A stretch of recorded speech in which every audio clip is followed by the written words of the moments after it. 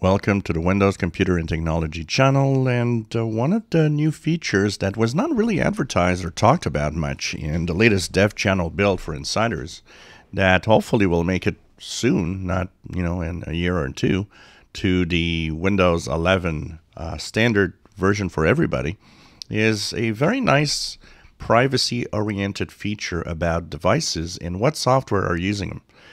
You have a microphone, you have a camera, you have different devices that different software will want to use.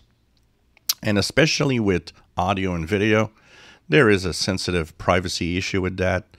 So knowing when and what software used it is probably a good idea.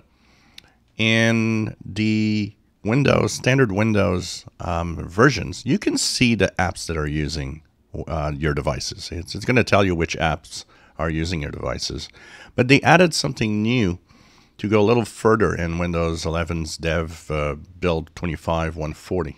If you go into your settings and go into the Bluetooth and devices, for example, and here I'm going to click camera, and I'm actually going to go and check camera privacy settings. So it's going to tell me all the apps that I have that I can use the camera, because you see the slider. It already tells you the last access of the camera to different apps, but there's better. When you go down, you see here, there's recent activity. Click there and you will see all the apps that actually have used your device with date and time.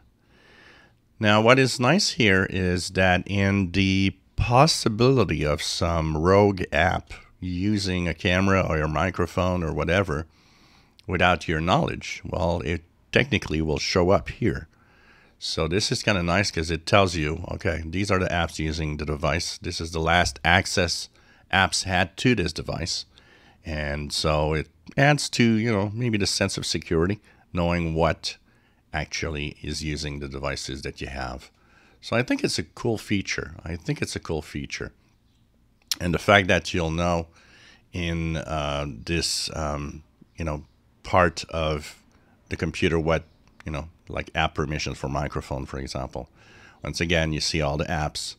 You will see the apps that, that are using it with their times of access and date.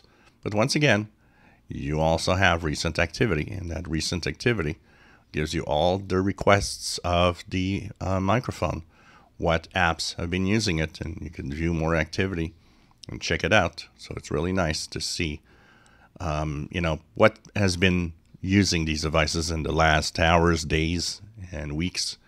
Once again, it adds to the privacy of your system. If you enjoy my videos, please subscribe, give us thumbs up. Thank you for watching.